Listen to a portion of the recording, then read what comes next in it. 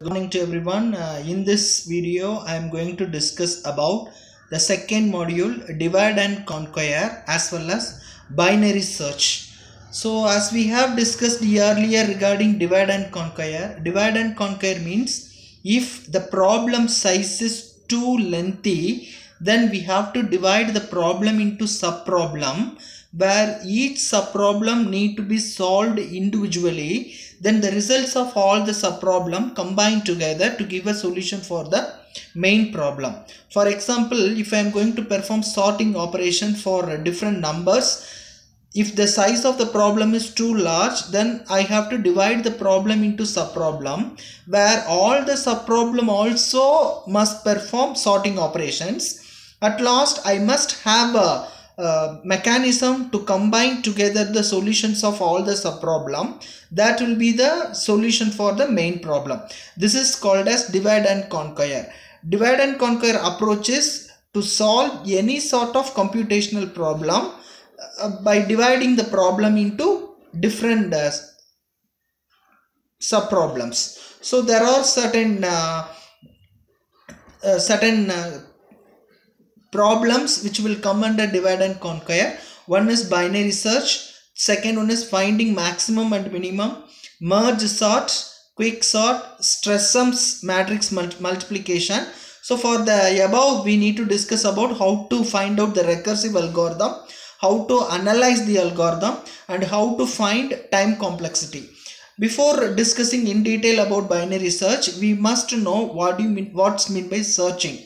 Searching means searching an element in the array, whether the element, any particular element is present in the array or not. This is called as searching. There are two different kinds of searching. One is binary search, another one is linear search. In case of linear search, if we keep 10 number of elements in an array, means if we want to search any one of the elements existence, then we have to start searching from the beginning itself. Whereas in case it will take some time, so automatically time complexity will be more. In order to reduce the time complexity, we are going for binary search. In case of binary search, we have to divide the array into two different partition. So based on the key value, we have to search either in the left side or in the right side. So that's what we are going to discuss now. So here I have an algorithm. This is called as binary search algorithm. I am passing a, n key value. So initially let L value equal to 1 and H value means high value, let it be n. If L is less than H, then we have to find out the mid value.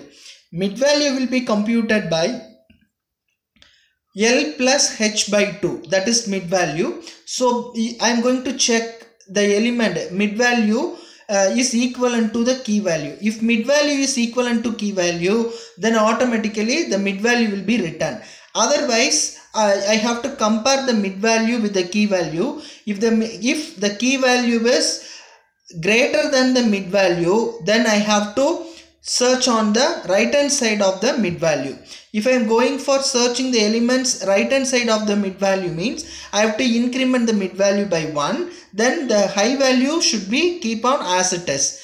Whereas if the key value is less than the mid value, then I have to search the key element whether it is present in the array only on the left hand side of the mid value. So here I have to keep the low value as it is, key value as it is, mid value will be decrement by 1. So mid equal to mid minus 1.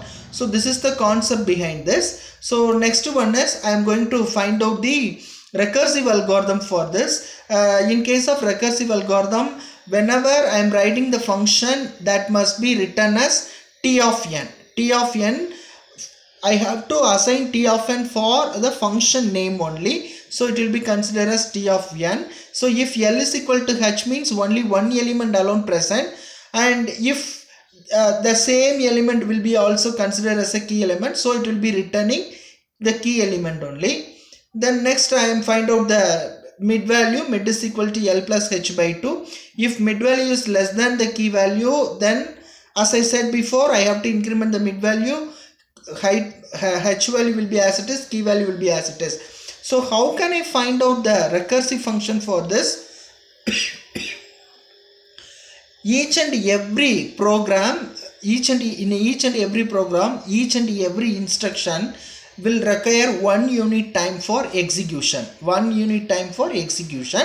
So I have specified 1 unit time for all the instruction, but in this last case I have written L comma mid minus 1 comma key. The above I have written mid plus 1 comma h comma key. So 2 times I am using the mid value. The mid value will be computed as L plus h by 2. So it will be represented as 2t of n by 2. So this is the concept for identifying the recurrence value for the binary search. Then we have seen so many algorithms how to solve the recurrence equations. So now t of n is equal to 2t of n by 2 plus 1, where n is greater than 0. When n becomes 0, the value will be 0, but time will not be measured in terms of 0. So I have used 1. So next what I have to do, I have to replace that n by 2 by another n by 2. So next term it will be 2 square of t by n by 2 square plus 2. Likewise it will keep on, we can derive the value. At one point it will stop, let it be k. So we have to replace those value by k, then we will find out the corresponding answer.